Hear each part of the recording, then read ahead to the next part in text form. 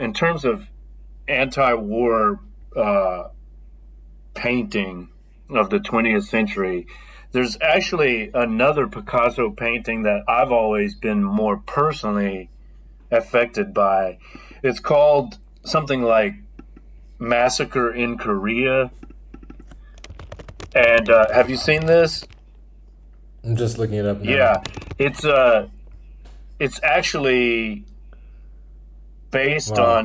based on a Goya painting of an execution, but the imagery in is it called Massacre in Korea It in is. You got translation? it. You Yeah. got it. So the imagery there to me is even more uh, powerful and striking. And I don't even remember. I keep saying striking. I'm It's being okay. struck. Uh, I don't even remember how big it is. I don't think it's as big as Guernica. It's not a mural like that, but and I don't know if I've seen it in person either. But I always thought like the images of the soldiers are so. Of course, they're abstract and there's cubist elements, but they're so brutal.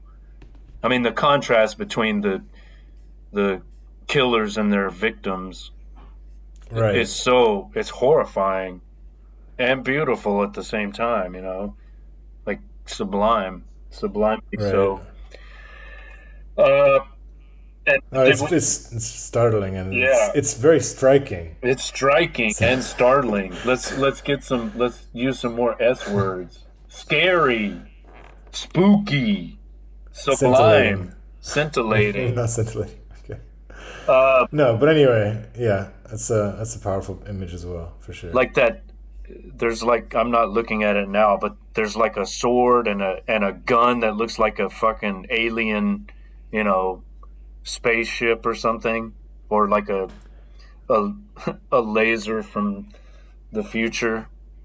Yeah, and the legs are just these huge, like clubs So you that are got outreached. it's like the I'm talking about this as I'm not even looking at it, so it's all from memory. But it's like technology versus innocence, you know, Mm. horrific.